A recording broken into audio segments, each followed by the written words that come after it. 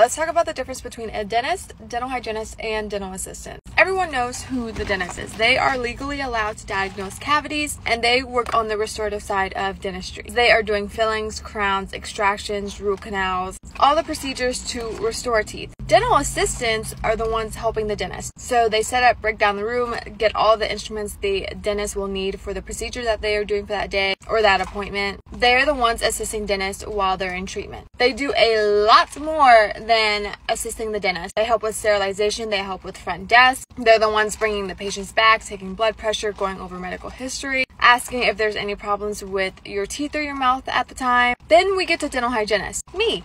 We work on the preventative side of dentistry, meaning we are teaching you and talking to you about how to prevent gingivitis, how to prevent cavities, how to prevent periodontal disease during your appointment. We look at your gum health and we talk to you about your habits and how to improve your gum health with your oral care routine at home. I just dropped my whole coffee.